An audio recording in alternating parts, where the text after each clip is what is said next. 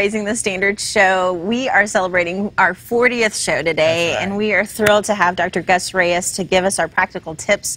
We're talking about the impact of education on compassion. So we heard from Brother Eddie Rentz earlier, and we really would like to know about practical tips for the family when it comes to connecting education with compassion. Right. Well, and Eddie Rentz, good friend, good guy. I went to Haiti with him. And, you know, it's really hard to learn to focus on education if you're hungry. Yeah. And so first tip I would say to parents who are listening right now, make sure mijo or mija has breakfast before they go to school. You know, I mean, it could be all kinds of things. It could be oatmeal, it could be taquitos, whatever it is. Make sure that they get up early enough, which means they go to sleep early enough, so they can get up, get dressed, have a good breakfast, so they can go to school and focus on school. Because if you don't have your breakfast, if you haven't eaten, you're hungry.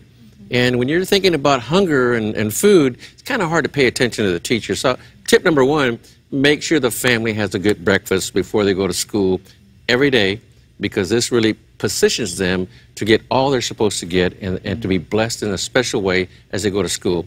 Yeah, as we think about, you know, you have a 3-year-old and I have a 5-year-old, and I know that there's a constant conversation among parents to say, how do we help our kids be grateful and not be in this consumerism, me focus?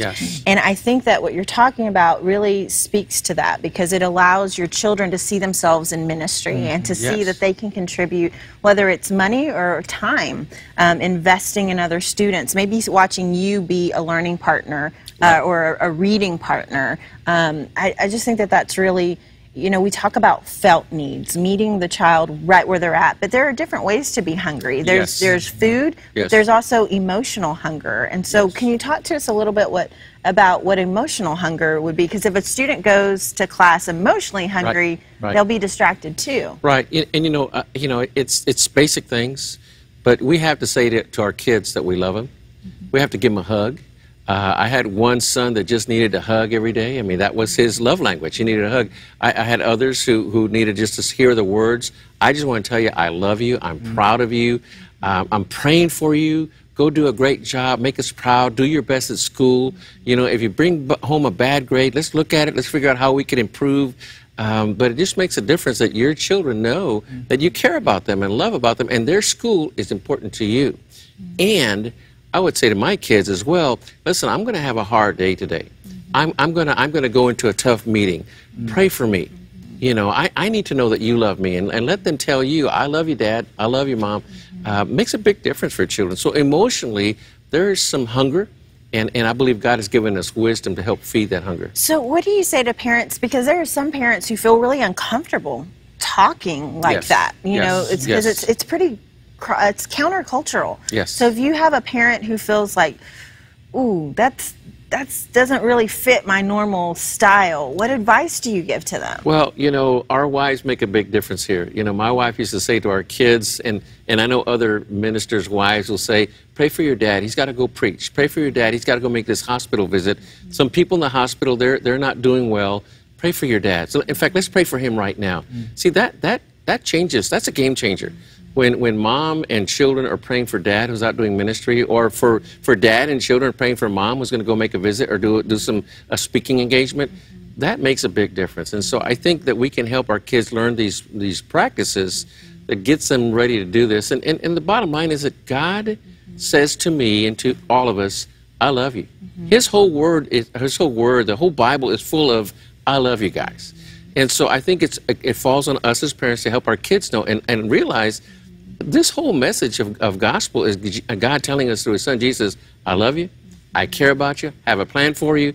It's the gospel story. It's over and over and over in God's word. And so because God says that, I think I need to learn how to say I love you to my children.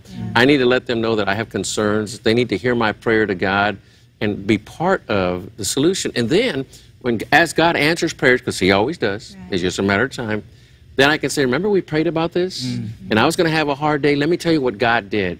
God came in, he made a difference. He gave me this idea, or he helped somebody change their mind. God touched their hearts. All of a sudden, I had a better day than I thought I was going to have. And it's because We as a family prayed. Your mama prayed for me. You prayed for me. Your prayers make a big difference. See, that's that emotional issue that we're talking about. Yeah. So, Dr. Reyes, you're really saying to be transparent. Yes. And not overburdening the child with adult responsibilities, No. but letting them share in the family Yes. values of Yes. prayer and knowledge. Yeah. What a beautiful testimony. Amen. That's Yes. wonderful. I mean, the Bible is really clear about suffer the little children not to come to me. That's right. Not to be. Yes. Well, you know, we want to know what other adults are doing to help marginalized children, so take a look at this video and find out more. The biggest problem in our educational system today is the lack of equality. We have children in certain areas of our country that receive one degree of education, while children in the urban centers primarily receive another sort of education, one that is diminished and diluted. We have educational inequality. We still have segregated education in America, not just in terms of one race being in one school and another being in another, but the standards are different. Invariably, when you have majority black, brown schools, they're lower standards. I think that our biggest problem with our education system is that in different school districts, different states, the goalposts are in different locations. We're failing our young people. They're graduating from school, being passed along without the proper training to live their life successfully. This is a crisis. It is a serious crisis that must be addressed as expeditiously as possible. Hence, we are here launching the Faith and Education Coalition, a biblically based Christian coalition, multi-ethnic, kingdom culture, committed to raising the standards across the board.